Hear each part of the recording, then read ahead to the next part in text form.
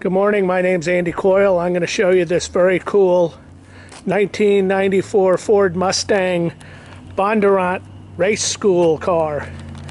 This car was built by Ford and the Bondurant School for a school car. And what that means is these cars were built for daily track use. They made them bulletproof, they made them fast, and they made them safe. And this particular car was taken out of the school in, I believe, early 2000s and sold to a private individual who ran it at Willow Springs and other local tracks as a track car. These are potent cars. These have, I'm not sure, 4.6 liter V8, I believe. Four-wheel disc brakes, but they're really built like you take the best of a road car and you make the best of a track car. So this is the battery enclosure. There's a fuel cell underneath. Those are two tanks for fire retardant. There's a Hobbs meter showing right under 2,000 hours. Cars and bodies in really pretty good shape. This car has a VIN number, but it does not come with a title sold on a bill of sale, which is typical of race cars. These are Cobra and West Coast racing events that this car ran recently. You can see May 2021, October 21. There is a VIN number. But these cars were provided to the Bondurant School by Ford, and then they were purpose-built. They made a lot of changes, including cooling, obviously power, have a full roll cage. All the incidental stuff has been removed. Fire extinguisher,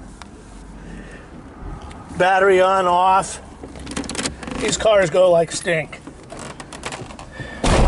And even though it's really a race car, it's pretty damn close to the street version, theoretically. So you turn the battery on, you hear a clicking back, clutch down, just like a normal Mustang.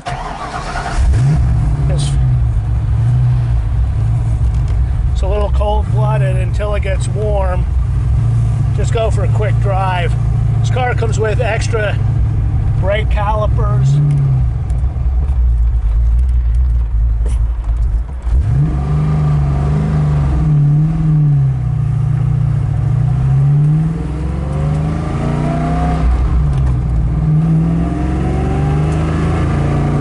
This thing's a monster.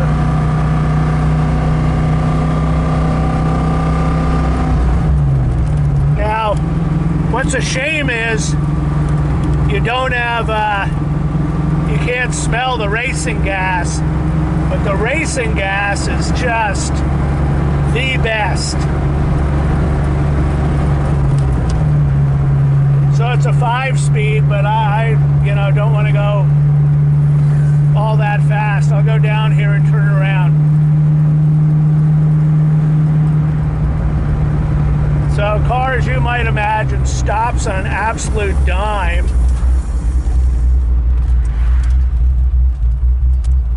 Actually, the turn signals do work, which is kind of amazing.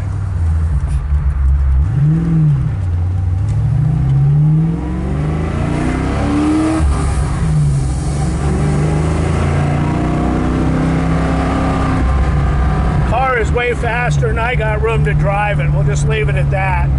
It's also on race tires, which when cold can be a little diabolical.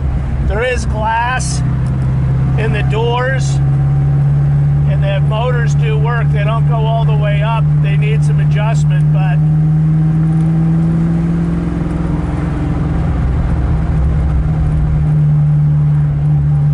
what a car. I get in this car and smell that gas, that Daco racing gas, and it's like I'm ready to bolt it in, go racing. It just brings it all back. Anyway, this is a great car. And you know what's interesting is very recently, unfortunately, Bondurant passed away. And I'm not sure if you know, but Bob Bondurant was part of the Shelby. Bondurant was part of the Shelby Le Mans effort, infamously covered in the movie recently, and he was regarded as one of the best road race drivers in the world. I had the pleasure of going to his school in like 83, 84, and he scared the shit out of me, just like many people, in his famous lap around Sears Point in an extended Ford van. Might Google it, it's pretty funny. Anyway, this is a great car with great heritage. It's a great, I think in some areas, not California, but some lenient states, you could make the car into a street legal car. You need to put street tires on it. These are race tires, slick. But it turn signals work, some of the ventilation works. Those are new discs in back. You have a 5-point harness. And these cars are, for a track car or a collector car, these are great cars because they're easy to maintain. They're relatively cheap, and I think now, in light of Mr. Bondurant's passing, there's a big upside in these cars. So let me know if you have any question. Thank you very much.